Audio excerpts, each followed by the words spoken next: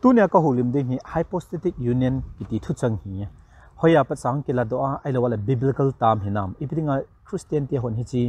ki mangham ti chu ka hin holim de hin hypostatic union kiti chu ei pawa se dinga Jesu Christa chu CHAMKIMSE'A MIHEM jang hi aban kira CHAMKIMSE'A pathin jang ahi kiti hin English pawa se dinga Jesu Christa chu 100% human and 100% God tina hin hi Christian te hodinga most fundamental doctrine hin Christian zo sin hi chi kita asani hin ai wanga chu Jesu Christa 100% MIHEM hin 100% pathin ang heti chu Bible in ahil nam ti chu ka hin holim de hin hi chi detail ai masang wa chu hypostatic kiti hi ipi ki seinam hailai pa chakela do om ti chu het masat di hin hi chi hong kila do na thu chang hi Bible Greek New Testament na pa cha kila do ma hin hi chu Hebrew chapter 1 verse 3 ho hong kila do hin Hebrew chapter 1 verse 3 to NIV na simala version tam ta amin cho ka hin sim din nan da theo hin the Son is the radiance of God's glory and the exact representation of his being sustaining all things by his powerful word. After he had provided purification for the sin, he sat down at the right hand of the majesty in heaven. Atin ESV juna simala. He is the radiance of the glory of God and the exact imprint of his nature. Atin abana barren translation acho who being the radiance of his glory and the exact expression of his substance. King James wacho who being the brightness of his glory and the express image of his person. NASB acho he is the radiance of his glory and the exact representation of his nature. Abana Christian Standard Bible acho the Son is the radiance of God's glory and the exact expression of his nature. ASB acho American Standard Bible acho who being the effulgence of his glory and the very image of his substance. Atin hichalaya substance nature elawala being ta translate ki bol chu Greek thu chang chu hypostasis hai hicha hypostasis kiti thu chang hi important atho athu pi hin hichun pi proof hom tele Jesu Christa hi a nature pa a mihi na chu Jesu Christa a mihi na chu pa pathin to 100% ki bangi heti na sei hin vetsanan Xerox paper ni na nei cho Xerox A hi a nature pa hoita ne het cho Xerox B hi hoita ne het be se lo cho ai wanga chu Xerox A to Xerox B chu ki bang hi cho athil do sia ai chu chi hi tele Xerox B describe na bol thene nga chu pi na sei di Xerox B is exact expression of Xerox A na ti thei cho na ai chu Xerox A to Xerox B akisim na ki bang so ge cho a nature pa sung langa ipi mam ti abon che ki bang cho hi che da bang chu Jesu Christa hi pa pathin to 100% ki bange ta asei cho na that means pa pathin chu omnipresent ha omniscient ha ai lo wala omnipotent a hi jang le a character ju si chu chapa na Jesu Christa nong chu chuchuma ma ane ta asei cho Hebrew writer pa hin na and it's interesting that Hebrew writer pa hin oneness UPC ane hiya oneness UPC ho chun Jesu Christa chu pa pathini ti cho Hebrew writer pa hi pa oneness UPC ho ane hi le then hypostasis sanga chu prosopona man cho means person ti na cho na Jesu Christa chu pa pathin ma heta asei ti cho hi chu sei lo bia prosopon mang lo bia hypostasis aman cho ipiavet sam tila chapa chu pa pathin hi lo cho ei wanga ami hi na han thuzo se ki banga ta expressible thin dinga cho hypostasis aman cho hecha hypostasis hi to Bible version ang substance translate ki bo cho na hita se dinga thil khat chu a make up ai lo wala asung langa ipiam hom ai lo wala ipi ham ti chu apon se ke khat to ki ba le then thil ni chu hypostasis eta na sei thei cho na hijita banga chu pa pathin to Jesu Christa hi 100% ki bang cho ami hi na han a nature han pa chu Hebrew writer pan affirmable cho and aban kit ai chala interesting kha chu Hebrew chapter 1 verse 3 who being na chala ya English translation na so hoita a convey po nei wanga a Greek text chu verale the Son is the radiance of his glory tin abana kira barren translation na so hoita convey in who being at so it's like who being at so ho on it's a great power that means chapa yang chu pa pathin to ai tia imperfect tense cho ai tia anum jing ti na ta cho that means chapa yang chu eternal ai tia ki hel thei lo pathin ma hi cho na hi chu Greek text a ki sei hi chu hi chu English a version tam phasa pi hon who being ta translate about the King James saying who being ta translate about so na a inner meaning pin chu pem tala ASBI who being ta translate about in a inner meaning Greek text chu ho on he chu hi chu continuous state chu ai ti anom jing ti na chu hi chu chun pi vet sam tala Jesus Christ hi cha pa hi wang ai ti a from eternity pa pathin to anom jing ti na chu akipat do anom lo ti na chu na hi chu Jesus Christ eternity pathin a hi na expressible cho na hi chu hin chuting ale ipidinga Christian te hon hypostatic union ki ti hong ki adopt ham ti chu history am ki cho early church history is imting ale thildi lo hil tam ta hongum ta cho to English power heresy ti hi na tam ta hongum ta cho te ka khara sai dinga areas of Alexander ki ta pa hin Jesus Christ hi pathin a hi poi pathin in asim la ana sapin ta khat boin pathin ta hi poi ta an sei cho hi chu Arianism ki ti cho hi chu Arianism chu mi tam ta an ta san ding phara hi council of Nicaea 325 AD hi church father zo si khomwa hi chi areas chu ana no do cho a thil hil chu adi lo ya chu na hi chu council of Nicaea ki ti na ana ban kira Nestorianism ki ti pa hin thildi lo hot an hil ke cho amana sei chu piham tela Jesus Christ chu thim gaw moi me prophet hin amawang pathin hong hi the chu pijenam tela ata sa sunga he asungai pathin hong chena pa sa po chu pathin hong hi ta ahil cho hi chu Nestorianism ki ti cho tek tu la ya oneness UPC ta san hot ke bang ve hin Nestorianism ki ti na ena ban kira Apollinarism ki ti khatam ki den Apollon hi chi heresy hi piham tela Jesus Christ chu 100% pathin hin ei wanga a human nature a mihim hin pa chu mihim ta ai poi ta ahil cho hi chang chu di lo cho na ya chu church father hon ahil pa yang chu excommunicate ana bolo cho ana no do cho na ena ban kira Eutychianism ki ti khatam ki den Eutychianism chun PSM tala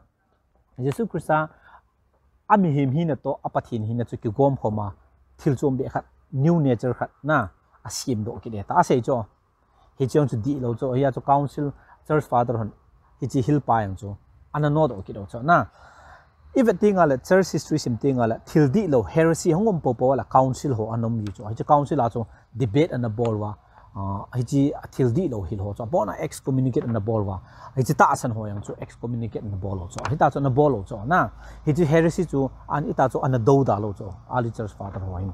last pena heresy kha chu tu ta heresy hi lo hin chi Mephistoism ki ti hin Mephistoism ki ti to hi Eastern Orthodox Coptic Church about Oriental ki ti hon ata san ho hin amona ta san ni I ho ta san to ki bang chat hin Jesus Christ 100% MIHEM 100% pathin nang ta ata san ho cho but a terminology pa bo different hin na hi chu hin ei wang heresy be se lo hin ei le piti tam ta Council of Chalcedon 451 a hi Christian pastor zo si bishop yo si ni ke khoma council khat nam chu chlaya chu heresy zo si debunk na bolwa refute na bol so aban ke da to Christian ita san pino creed aiman pino na ita san pino hi establish na bol so piham tila Council of Chalcedon creed kiti cho hila he pi sevam tila kan sim to de hin we then following the holy fathers all with one consent teach people to confess one and the same son our Lord Jesus Christ the same perfect in Godhead and also perfect in manhood truly God and truly man, of a reasonable soul and body, co-substantial with the Father according to the Godhead and co-substantial with us according to the manhood. The distinction of the natures being by no means taken away by the union, but rather the property of its nature being preserved and concurring in one person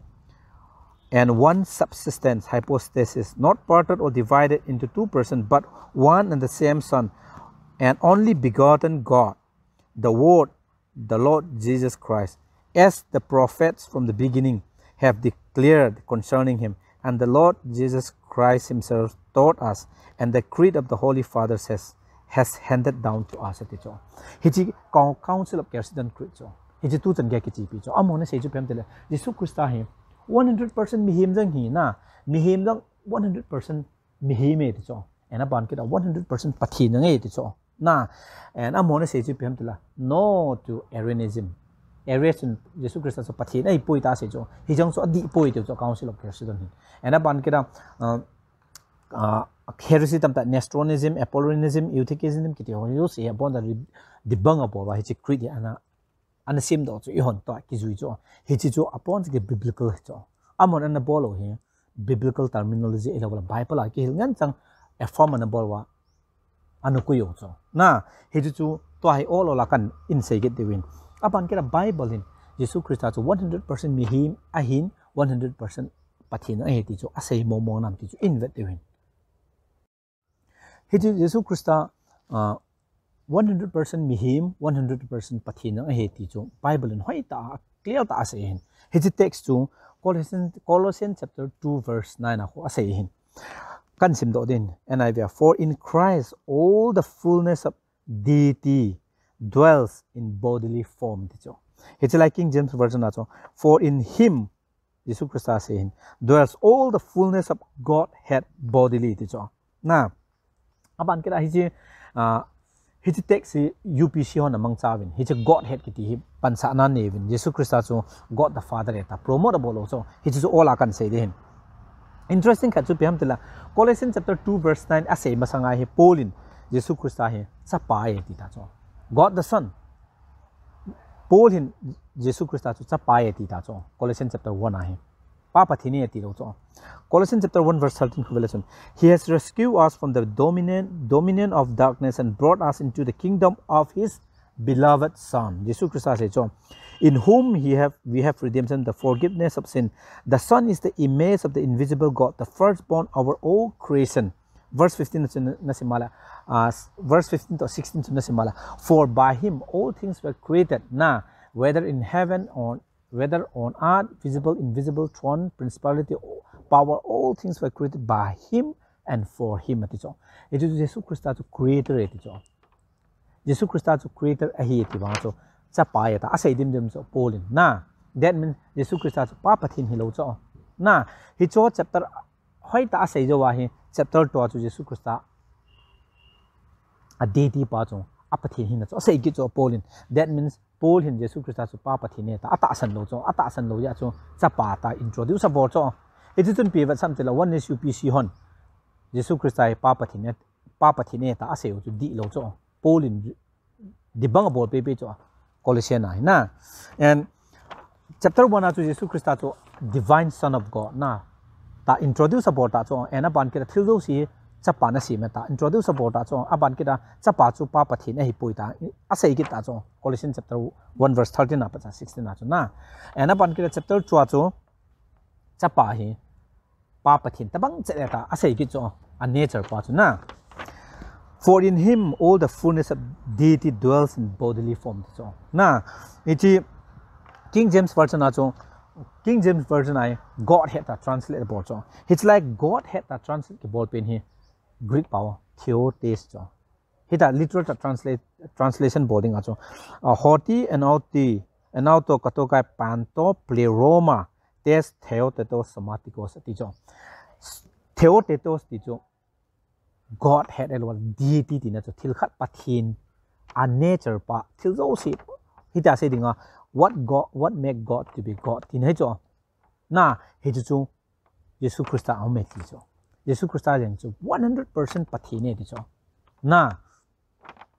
and aban kida interesting kecho hichi theotetos kiti elwa hichi ankela na theotet sin hichi theotet sin Greek lexicon na virale Greek lexicon 2320 to theotes the fullness of deity, expression of God, essence, deity as belonging to Christ. That translate about so. Na that means Jesus Christ yang hi chapa hi wanga cho apathin hi na zo se cho amai ometa asai cho. That means pathin hi na yo si cho piong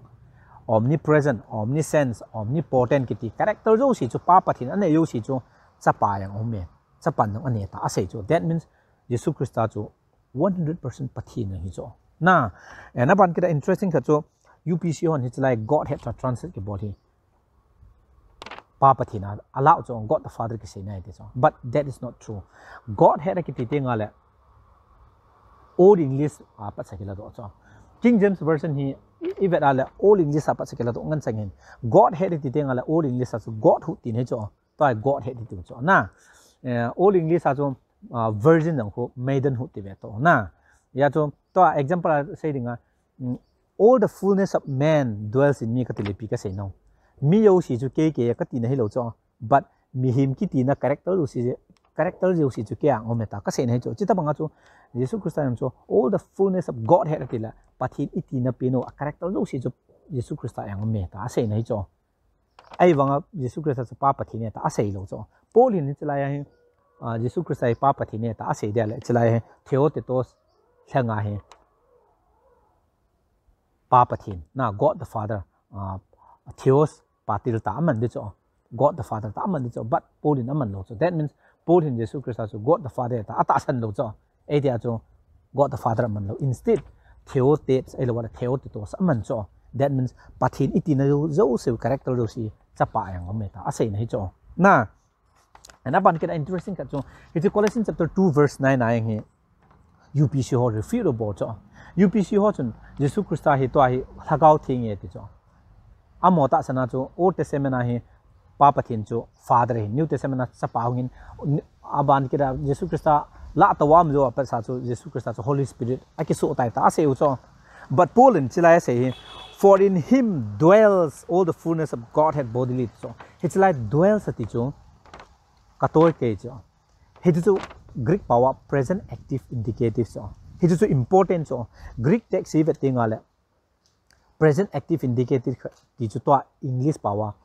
present continuous ko to ki bang so that means ongoing state in so hita literature translate boarding so translate boarding so for in Christ dwell is dwelling all the fullness of Godhead body tina ase ne cho na that means Paul in chilaya Colossian mi ho ko ma anajit ayang hi JESU Christ cho ata sa phe ani na la ya ti cho na aban kira is dwelling ta man cho Greek power kato ke na present active indicative man cho that means JESU Christ cho Pentecost wa cho Holy Spirit ke so tale that means Paul in se ju di da lo bisla UPC hoi ta san de hom ela wala Paul in se ju ta san de hom Paul in se ju Colossian ho ko ma thot an cho JESU Christ he tu la tu be ai he ta sa phe ne he ta sa phe ne wang cho pathin 100% pathin a hi ta se cho na hi a cho present tense aman the cho ita English a se dinga present continuous tense aman the cho Greek power present active indicative so to present English a present continuous tense so bangin na ya cho JESU Christ hi 100% pathin hi 100% ta sa phe nga ne MIHEM na hi and he chu twai hin la ya ta se cho na he chu pi avet sam tela UPC ho ta san no di lo cho Paul refutable cho sila ya na King James Bible hi ahoya hoi hin ai wanga thu changa man ho he Old English apa sa ke do ngan changi ya hi tu la ya amining yang a het ha thimin na example ase dinga God head aman yang hi chita bang mama chu hin God head ki ti chu Old English apa sa God hood apa sa ke do hi cho na tu la ya God head ti tinga la amining chum be khat am cho God head pathin lu chang ti na ta bang cho na but original meaning chu God hood tin hi cho na Godhood means something that makes God to be God. Na teka kara manhood. All the fullness of manhood dwells in me. Katila pi kasi na ho. Mi yo si ju ke he ta kasi na hilo cho. But MIHEM kiti na character zo si ju kaniya kati na cho. Na aban kita childhood iti ngay la chimama na womanhood iti yang la sitapong mama cho hin. Ya cho Colossians chapter 2 verse 9 ase pen Godhood elo wala Godhead ta kimang pen hi JESU Christ chu pa pathine ta ase na hilowin JESU Christ yang chu pathin iti na peno character zo si ama ko ama yang ometa ase na hi boin na he chu UPC hon ahead hilohin aban kira King James version hi Acts chapter 17 verse 29 Romans chapter 1 verse 20 ang ko God had ta translate a bol hoim aumen na he chu Acts chapter 17 verse 29 ako thion hin adjective hin na aban kira Romans chapter 1 verse 20 God had ta translate a bol ko theotes hin na ai bang hi chi Greek thu chang te ni hi Colossians chapter 2 verse 9 na ki mangkhu to ki bang lo hin achum chom hin Colossians chapter 2 verse 9 na ki mangkhu purely pathin character essential nature pa chu ki say hin ai bang hi chilai Acts chapter 17 verse 29 Romans chapter 1 verse 20 ke say pe ni God like character na te ka khara angelic being hon chu na van ti ron chu pathin ta bang hi cho they have a character of God na chu hi cho ta bang express bo theina dinga chu Greek thu chang ke mang hi po cho but Colossians chapter 2 verse 9 na ke mang pin khu pathin ama ami hi na a real character pa ki sei na hi cho na ya chu king modern version hon ESV NIV ho hin Acts chapter 17 verse 29 Romans chapter 1 verse 20 ho divine character divine nature translatable so because a context with thing ala pathin a character pa a real essence pa ho asai na hi lovin just pathin a general revelation pa ho na chu ho asai ya chu divine nature ta translatable also ya ai wang King James in God heta translatable hi mi bang khat lo hin Colossians chapter 2 verse 9 na ki mang khu to ki bang hi sao so hi chu hi lo hin na aban ke la sa ka se num pen chu Colossians chapter 2 verse 9 hin ipi conformable am tila JESU Christa hi 100% MIHEM jong hi 100% pathin ang hi ti chu hoi ta clear ta sa hin ya chu Christian tion hypostatic union kiti kita san hi Bible apat sakila ma hin na and interesting khat chu Colossians chapter 2 verse 9 hin tu la ya hodi lo Jehovah Witnesses oneness UPC Seventh-day Adventist hoi ta refutable hin oneness UPC ho chun JESU Christa hi Pentecost nia chu thakau ti hong ki su tai tu cho na e wanga polin Colossian miti ho ko ma le ha na thara hi JESU Christa chu ta sa phe ani na la ta sei cho ena ban ki present active indicative aman cho that means English present continuous to ki bang cho polin JESU Christa chu ta sa phen aum jing na la ya ta aji cho na chu UPC ho ta sun ta ki bang ta lo cho and aban ki Seventh-day Adventist on Revelation chapter 12 for amanwa Michael vantil people who JESU Christa ite cho Michael chu vantil he ahile ma vantil chu Bible a thagau ki cho ta sa phe nei lo cho achuti ahile Seventh-day Adventist Michael chu JESU Christa ahita asayon chu Colossians chapter 2 verse 9 refutable ki ta cho Colossians chu JESU Christa chu toang ta sa phe nei ite cho Seventh-day Adventist Michael ite cho Michael chu vantil chu angels chu spirit chu la na that means Seventh-day Adventist on di lo Jehovah Witnesses on JESU Christa Michael the archangel ite cho that means a bone se ke ai veting ala Colossians chapter 2 verse 9 hin Seventh-day Adventist oneness UPC Jehovah Witness kiti kal kiti yo si a bone se ke refutable cho ya cho Christian ten JESU Christa 100% MIHEM hin 100% pathin ang hi ta kita san hi most authentic abana most biblical ahin aban kida polin chilaya present active indicative aman theya le then JESU Christa hi to tu le to hi ta sa pheng nei fully pathin ang hi ti so Bible clear ta sa hi